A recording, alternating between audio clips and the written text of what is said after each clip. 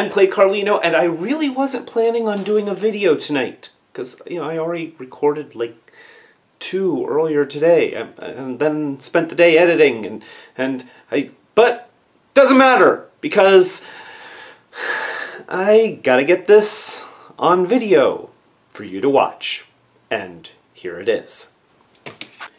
This is the composite video cable that I ordered online for my RetroPie, but it's not right. Here, let me show you why. Now you can see that this plug has several connection points, which I've illustrated here just to make it a lot easier for you to see. The way that this plug is wired up, this band is the ground, this band is the video, and then these 2 bands are the left and right audio. The problem is that your RetroPie that I'm using needs a plug that is oriented with the ground here and the video here, and then the 2 audio channels are still there. Now, you might be thinking that that means that I need to go online and order a different plug or return this one and look for another one, but you know that that's not what I'm going to do. All I need to do is reverse these so that the yellow goes into the black and the black goes into the yellow.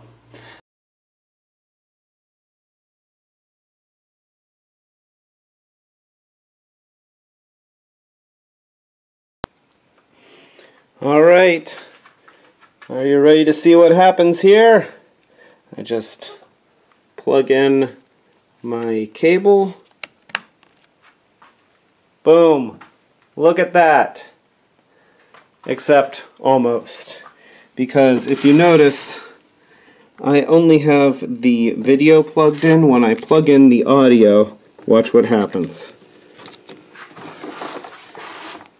See? And the reason for that is, well, pretty obvious. So I should have figured this, but I just didn't. The problem is that even though I switched the ground and the video on the one plug, the other plugs still have their audio going to the video connector. So it's creating interference and I'm not going to get my audio. So I need to further rewire this plug. Yeah, that sucks. So fast forward, I have now rewired everything, and no, I didn't even bother shooting it because honestly, how boring would it be to watch me strip still more wires and solder them together badly? But I did draw out what I did so that if anybody out there actually wants to know how to do what I just did, this is it. Remember that in the plug side, on the plug side, the ground was coming from where the video was supposed to be. So in order to wire everything up correctly, the red wire had to go to the red wire, then the black wire, which is the ground to the right audio, has to go over to the yellow wire. Same with the left, which is on the white wire.